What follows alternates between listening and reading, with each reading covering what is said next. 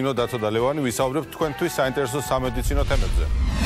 ხომ გაგიგიათ გამოთქმა გული არ ბერდებაო. სინამდვილეში ასაკთან ერთად ადამიანის ორგანიზმში მიმდინარე პროცესები ჩვენს ორგანოებზე გვინდა თუ არ გვინდა მაინც აისახება. ფიზიკურად მართლაც ბერდება, მაგრამ აი აქედან არასოდეს. გული არ ბერდება კი რა ტვინი არ ბერდება უნდა ვთქვათ, ხო? მე იმის თქმა მინდოდა რომ გული კი ბერდება, მაგრამ ჩვენ ექიმები სწორედ იმისთვის ვართ, რომ გულს არ მივცეთ ასე ადვილად დაბერების საშუალება. ხშირ შემთხვევაში ასაკთან ერთად გულის სხვადასხვა პრობლემა ჩნდება. მაგალითად გულის უკმარისობა. მისი გამოწვევი ერთ-ერთი მიზეზი კი აორტის სარქველის ფუნქციის დარღვევაა. რა არის აორტის სარქველი და როგორ მუშაობს ის? ახლავე გაჩვენებ.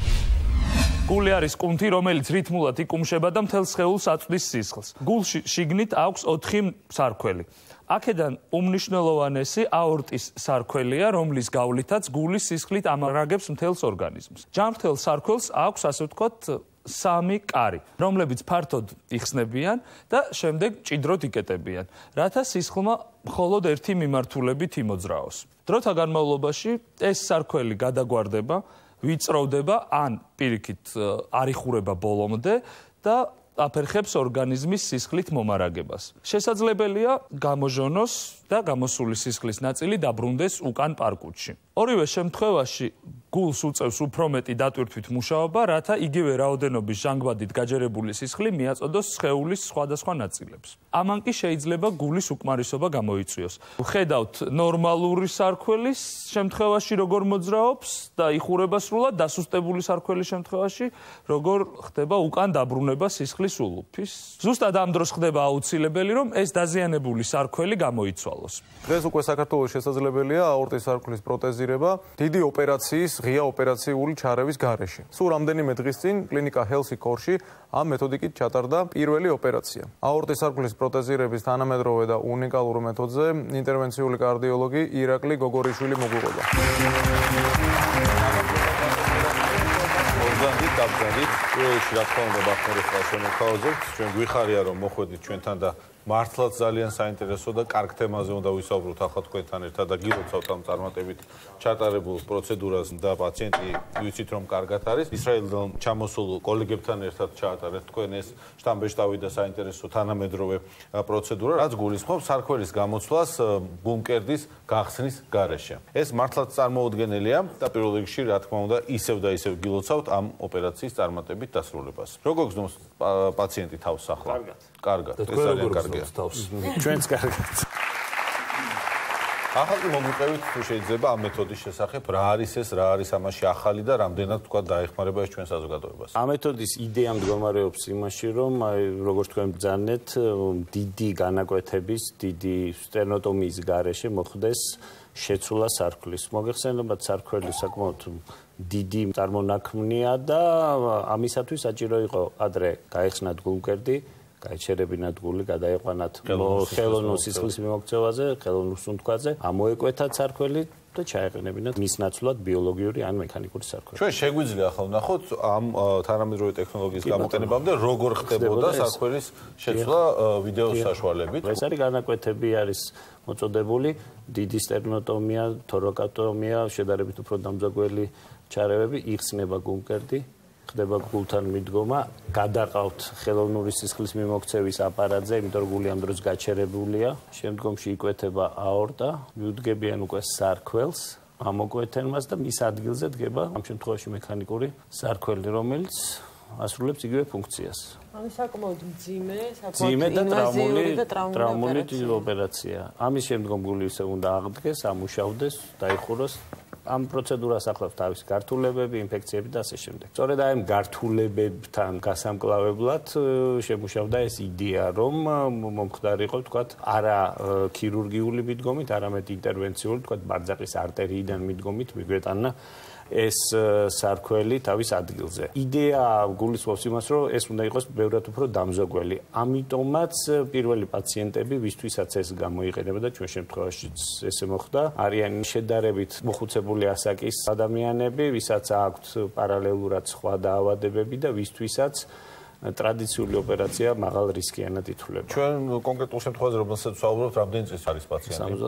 75. საკმაოდ დასაკვანია ასეთი ჩარევისთვის. და პარალელურად სხვა პრობლემებიც ჰქონდა და სწორედ აქედან გამომდინარე თავი შევიკავეთ დიდი ჩარევისაგან. კარგით, ახლა ისევ და ისევ ვიდეო საშუალებით თუ შეიძლება ვნახოთ, რას გულისხმობს უკვე აი ეს ახალი მეთოდიკა. ბარძაყის არტერიაში ჩხვლეტით შედის სპეციალური კათეტერი დაახლოებით 4-5 მმ-ის დიამეტრის. ეს კათეტერი მიდის გულამდე, სარქველში დგება და იქ იშლება აი სტენდში ჩასმული სარქველი. გაშლისთანავე ის იწყებს ეგრევე მუშაობას.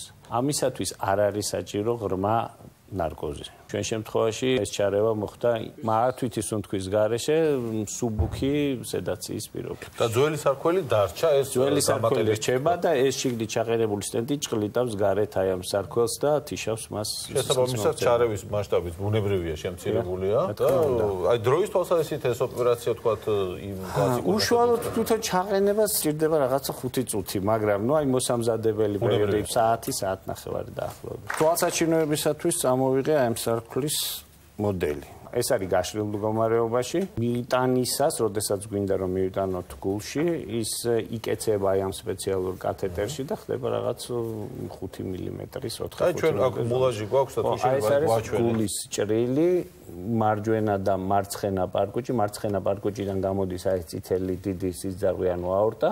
აქ არის სარქველი, რომელზედაც მოდის ყველაზე დიდი დატვირთვა, რადგან ყველაზე მაღალი წნევა აქ არის.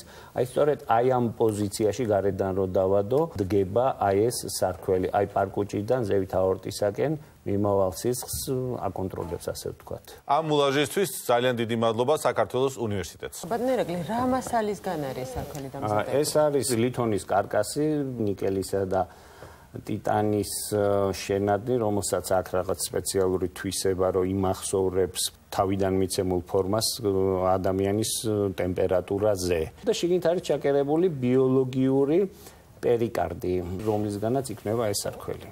და ზუსტად ის პერიკარდი ასრულებს ამ დახურვა გაგრების ფუნქციას. ოპერაციის შემდგომი სარეაბილიტაციო პერიოდი როგორი ხანგრძლივობის არის და თუ არის რაიმე რისკ ფაქტორი ამ ოპერაციის შემდეგ დიდ ოპერაციასთან შედარებით, ან უფრო ნაკლები? ძირითადი უპირატესობა ამ მეთოდის არის ის, რომ რეაბილიტაცია არის ბევრად უფრო ხანმოკლე და უფრო მარტივი. ანუ იმის გამო, რომ ერთი პატარა ნაჩხლეტი, აქ ჭრილობის პრობლემები, ინფექცია და ასე შემდეგ ბევრად ნაკლებია, ხო? თუ არ ვაკეთებთ რმა ნარკოზს და ინტუბაცია მართვით სუნთქვაზე არ გადაყვას, შესაბამისად ნაკლებია სასუნთქი სისტემის გართულება. ჩვენ უკვე თქვით, რომ დაზიანებულმა სარქველმა შესაძლოა გულის უკმარისობა გამოიწვიოს. კიდევ რა პრობლემებს იწვევს სარქველი და ანუ რამდენად საშიშია სიცოცხლისთვის, თუ დროულად არ აღმოვფხვით ამ პრობლემას. საწყის ეტაპებზე სარქლის პრობლემა ეს იქნება სტენოზი თუ ნაკლოვანება ან ორივე ერთად. იწვევს ჯერ გულის უკმარისობას. პოპულარული ენით რო ვთქვათ, ადვილად დააღლას, უჰაერობას, უნარობას და ასე შემდეგ. ბოლოს ეს მიდის ინვალიდიზაციისკენ, ისე რომ ადამიანს პრაქტიკულად საყოფა ცხოვრება, აქტიურობებიც კი შეზღუდული აქვს და შემდგომ ეს რთულდება უკვე სერიოზული არიტმიებით, გულის უკმარისობის შეტევებით, ისეთი რომელიც შეიძლება სიცოცხლისთვის საშიში იყოს. ერთიც მინდა დავამატო, ეს ტექნოლოგია ჯერჯერობით გამოიყენება მხოლოდ მაღალი რისკის პაციენტებისთვის. ეს არის ის ხალხი, რომელიც ასაკოვანია და პლუს სხვა დაავადებები აქვს. ჩვეულებრივი ტრადიციული მეთოდით გაკეთებული ოპერაციები საკმაოდ დავალ რისკიანად ითვლება, თუ კი პაციენტი კარგ ფორმაშია. მაგრამ ცნობილია, რომ აორტის შევიწროების მქონე პაციენტებში 30%-ში საერთოდ ვერ კეთდებოდა ოპერაცია მათი ზოგადი მდგომარეობის გამო. ეს არის ისეთი ევროპული და ამერიკული სტატისტიკა. რამდენი ხანია მსოფლიოში დაინერგა ეს მეთოდი? პირველად გაკეთდა დაახლოებით 9 თუ 10 წლის წინ. ანუ საკმაოდ ახალია ეს მეთოდი. მაგრამ ის რომ თქვათ ეს აღიარებული იყო უკვე ისეთ მკურნალობის მეთოდად, რომ შესულიყო თქვათ სახელმძღვანელოებსა და გაიდლაინებში, აი ეს უკვე რაღაცა ბოლო წლების ამბავია რა, 3-4 წლის ამბავია. გამოდის რომ ძალიან მალე მოაღწია ჩვენამდე ამ მეთოდმა, იმიტომ რომ 10 წლეულებით და ზოგჯერ 100 წლითაც იგვიანებს ხოლმე რევოლუცია. კი, შემიძლია ვთქვა, რომ ამიერკავკასიაში პირველები ვართ.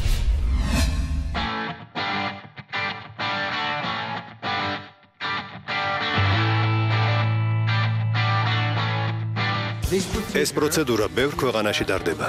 8 წელია, რაც ისრაელში დაინერგა და ძალიან კარგი შედეგები აქვს. პირადად მე ამ მეთოდით 1000-ზე მეტი პროცედურა მაქვს ჩატარებული. დღეს პროფესიონალების გუნდთან ერთად ვიმუშავე. მათ შესანიშნავი გამოცდილება აქვთ და დარწმუნებული ვარ, შემდგომშიც კარგად გაართმევენ თავს.